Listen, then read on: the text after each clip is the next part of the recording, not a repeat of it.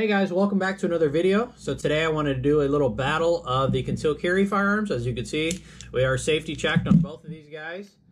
However, I just wanted to kind of recap my experience, and hopefully these decisions and, quite frankly, mistakes can help you guys make your correct decision without wasting a ton of money, how I did when I was picking my concealed carry firearm. So to begin with, so you have some background. Like I said, made some mistakes. So I bought a Springfield Hellcat. That was originally my first concealed carry gun. And then I switched over to a P365. And both of them just did not work for me. I was not a good enough shooter to enjoy shooting them. And more importantly, be accurate shooting them. I could pretty much hit stuff between 10 to 15 feet. And then after that, it was very tough for me. They have very heavy triggers in both of them. Leading to a lot of trigger snatch. And so I was shooting left quite a bit. I also was anticipating the recoil, so I was shooting left and low. And not that I couldn't hit anything, but it very definitely could not have been precise shooting. Like, it would have had to have been a full person. I would have had to have needed that would have been the sole purpose of the use of the firearm. There's no precision shooting.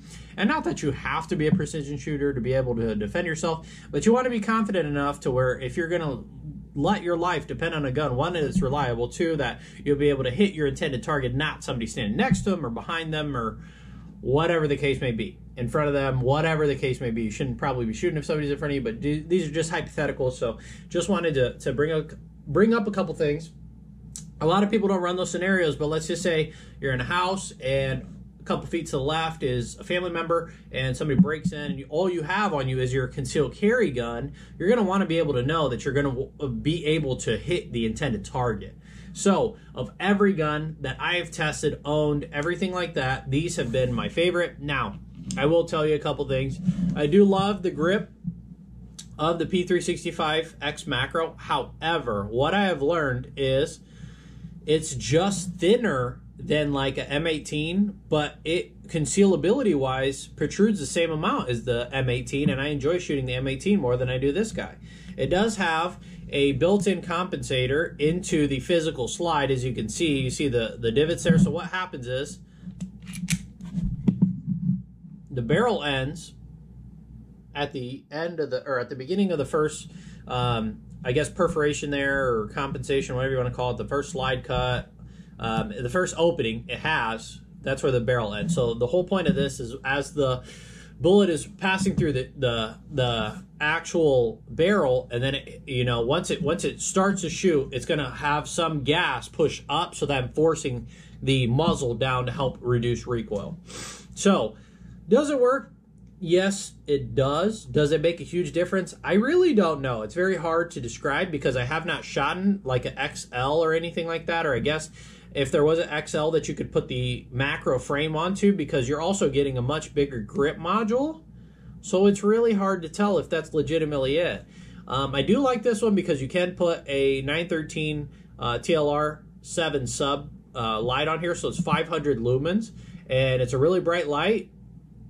And then it also comes directly cut for the Holosun 407/507K footprint, so you're able to get a green dot, as you can see in there. Hopefully you can see that. Let me see, do I even, yeah, it's got a little bit of dirt in there, but I also just got this gun out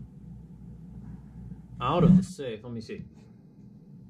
There we go. So the light was definitely on camera avoiding it. But nevertheless, you're able to get a nice dot. I will tell you, the Holosuns are definitely nice. The finish doesn't hold up as nice as like the Trijicon does. It's a little bit slicker and easier to scratch up. The tint is significantly less, which at nighttime scenarios, I think it's nicer, but a majority of the time I feel like when you'd probably be, in the event of defending yourself or whatever the case may be, you'll probably be using it in the daytime, just because the majority of the time you're out in the day. So I think that home defense situation, you're probably not even going to pick this guy up. So that's just my 2 cents. I wish it had more tint on the Holosun. I thought it was a kind of a nuisance when I first got my Trijicon, but then I really have come to really appreciate the sight, and actually Trijicon makes my favorite RMRs and SROs. The SRO is my favorite of all, but I do like the RMR as well. However, this is still a great sight. I'm not knocking this entirely. It's not a bad sight. That's not what I'm getting at. It's just I'm trying to just make points so that way people can understand when you're going to decide between the two what is more important to you. Now, whenever you're aiming at any sort of light source, so like let's say the light was in front of me, it's going to hit your glass and you're going to have punch through, so you won't be able to see your sight, which is essentially why I had to turn that off to get that, because there's not enough tint on here.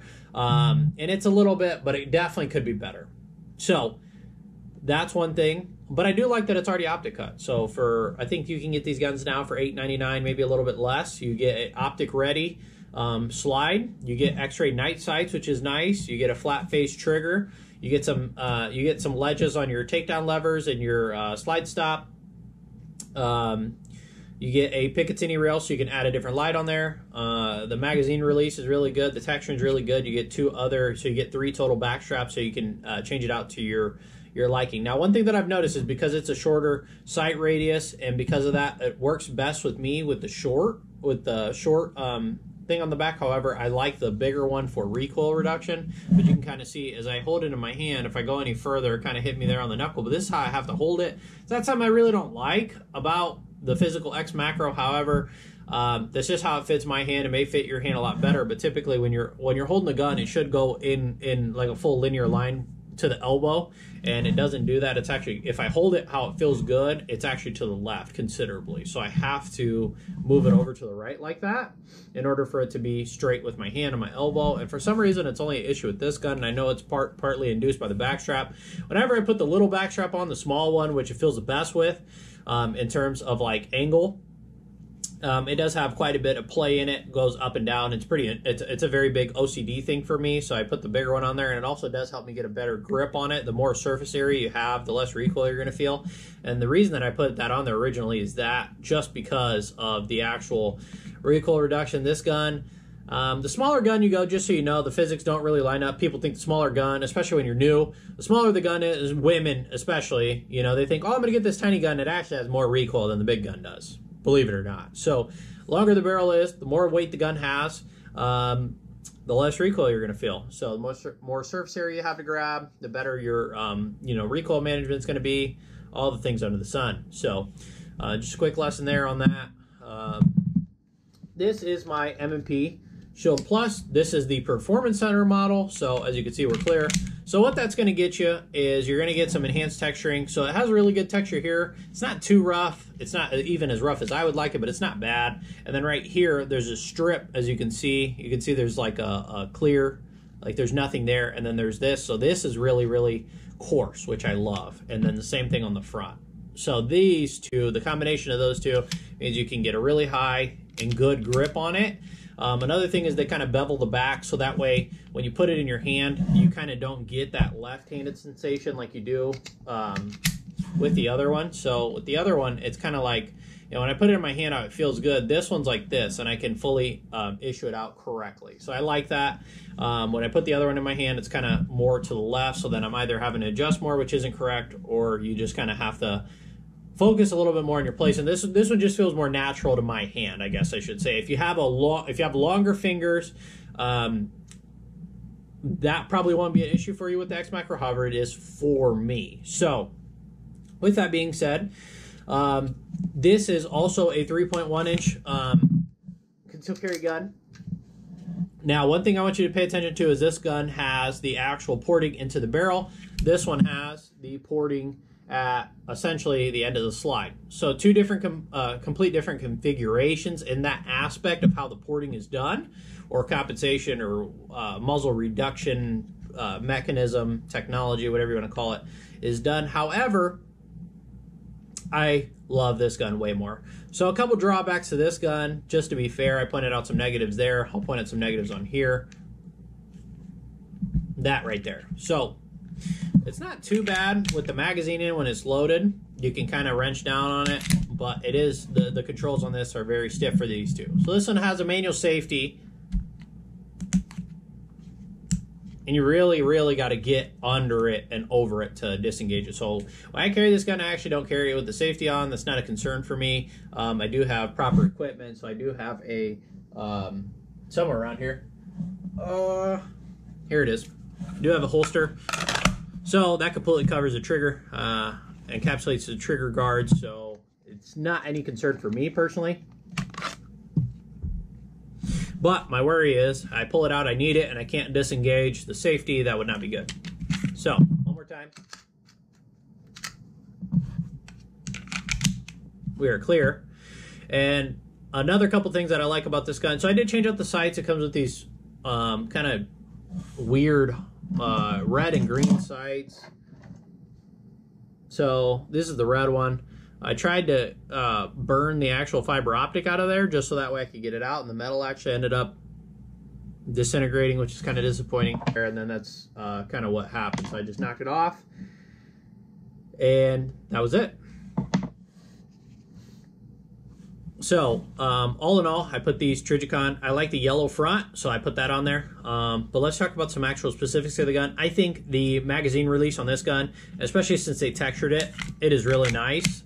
I think that's probably a bigger thing for me too, just in case you have to reload. It comes with a really nice textured magazine release. The trigger on this is milestones better. So just to show you, this guy, it is very heavy. Once you get to the wall, it is incredibly heavy, and then you just have a hard break. It's not a rolling break, and I know some people like that. However, the harder you're pulling, the more chance you have of snatching the trigger, right? So, and we'll also show the reset. The reset's pretty long. And then you're back to the wall, which is, it's actually more correct on this firearm than it is the X5 Legion. However, this is just my observation. It is very, very heavy.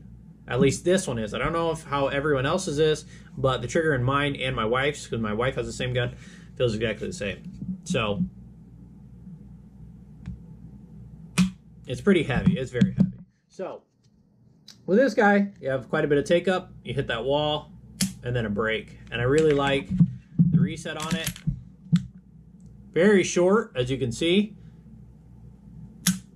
And it's got a crisp rolling break. It's heavy enough to where I won't accidentally let a shot off, but it's tactile enough to where I'm accurately able to shoot, get a nice purchase on the gun with the enhanced texturing, and it's been very constant. It's been a very, very, very awesome gun to shoot.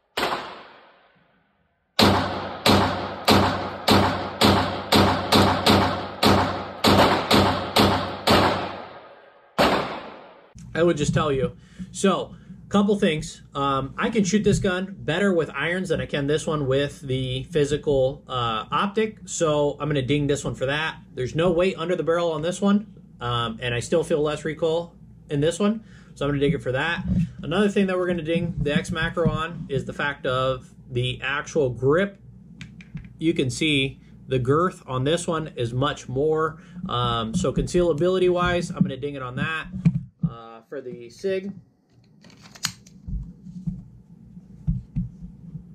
it's also taller. This beaver tail on here is really strange. I do like it. However, if they would have just made it flat, you could still get under the original, and you just, I mean, I think it's a little bit more extended than it should be. I mean, they could have put a little bit of a nub on there, but again, when you're carrying it, that's just another point that is going to be possibly sticking out of your shirt. So I don't like that, and it's already getting to be a bigger size gun. So this is almost the same size as my M18. It recoils more. I have less grip on it. The trigger's worse. And